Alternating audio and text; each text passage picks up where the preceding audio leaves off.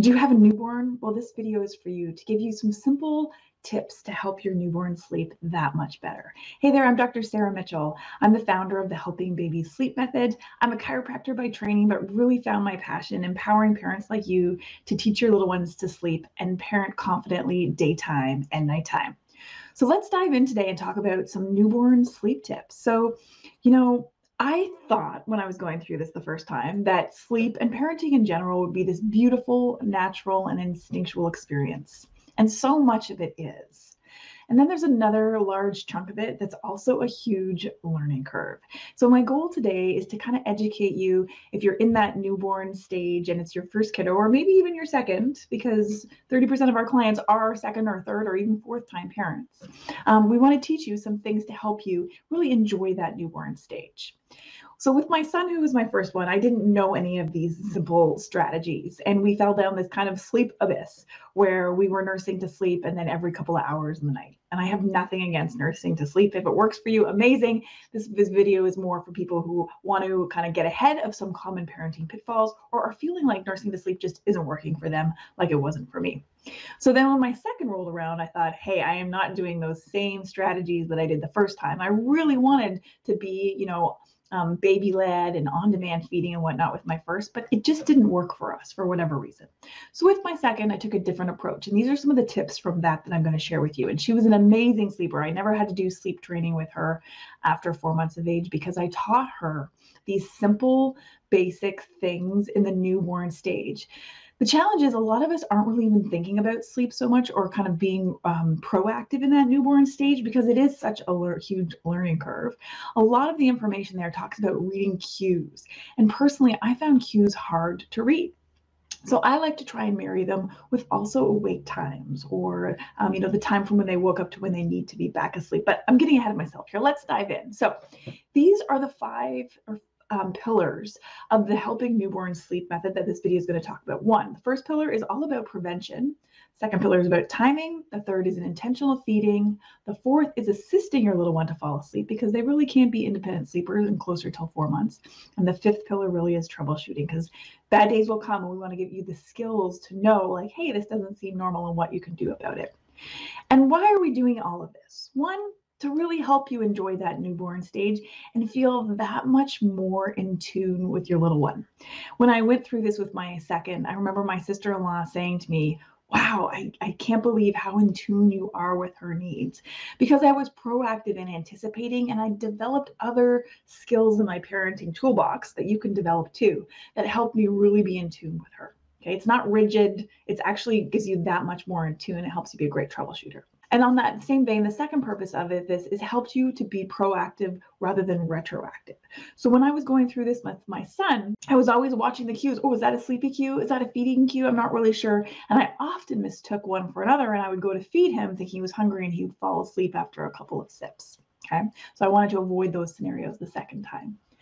The third purpose is to help give you a great sleep base, sleep and feeding really, to avoid the effects of the 4-month sleep regression. Okay, the 4-month sleep regression is a neurological leap where your child wakes up to the world around them and they understand that you exist even though they can't see you and they start to call for you more frequently. So I've seen lots of parents who are like, we were doing so great. We nursed to sleep. It was no problem. We got 6 to 8 hour stretches. Everything was going well. And the 4-month sleep regression hit and I find myself nursing back to sleep every 3 hours.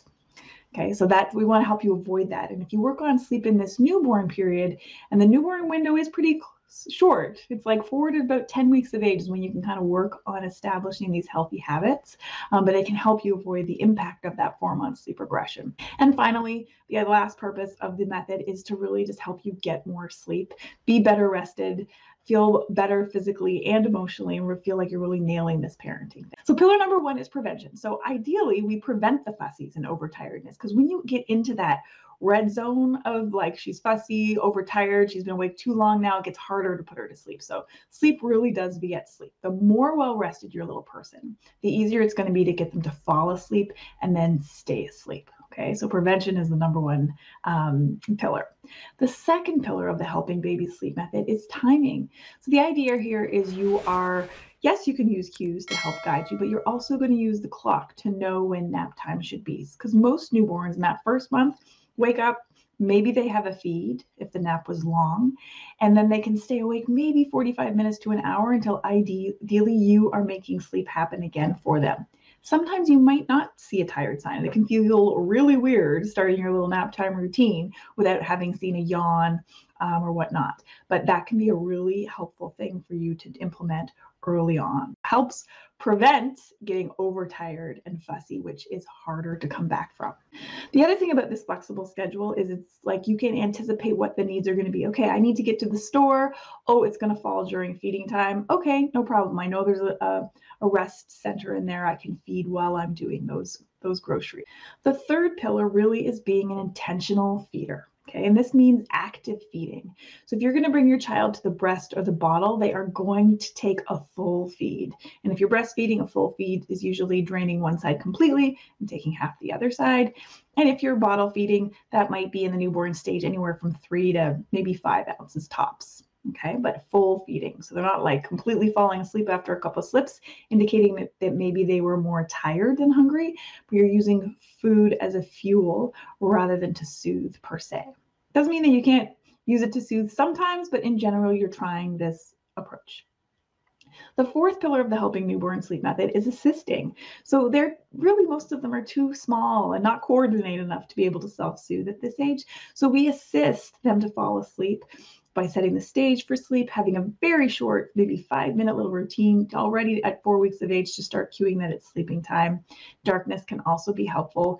And then in our method, we teach you how to put your kiddo down awake and help make them drowsy in the crib rather than having to do the transfer, which can start to wear off around 3 months of age. And the fifth pillar of the Helping Baby Sleep method is troubleshooting. So becoming a detective to address the root issue of sleep challenges. So in our group class and coaching program, the Helping Babies Sleep School, we find that a lot of the parents coming in the newborn stage have undiagnosed, GI or even silent reflux issues. And we know that because we've been doing this for so long that we do see a certain, patterns and trends start to evolve. And if your child isn't reaching those, then hey, what else might be going on now? And how do I troubleshoot that? I hope that helps you establish some guidelines for yourself. So newborns, timing is key. Try not to keep them awake too long, no more than about an hour and a half by 3 months, an hour by 2 months. Using food for fuel rather than to soothe in general, right? Being an intentional feeder, and that includes daytime and nighttime. And helping your kiddo fall asleep in these early stages by setting them up for sex with the timing of sleep and the environment that they're sleeping in. If you're looking for some more sleep tips, we have a wonderful, simple 6-question sleep quiz that I'll put in the links below that'll ask you some questions about what your kiddo is doing and give you some personalized suggestions to go with it. Thanks for being here. Don't forget to hit subscribe to never miss a baby sleep tip.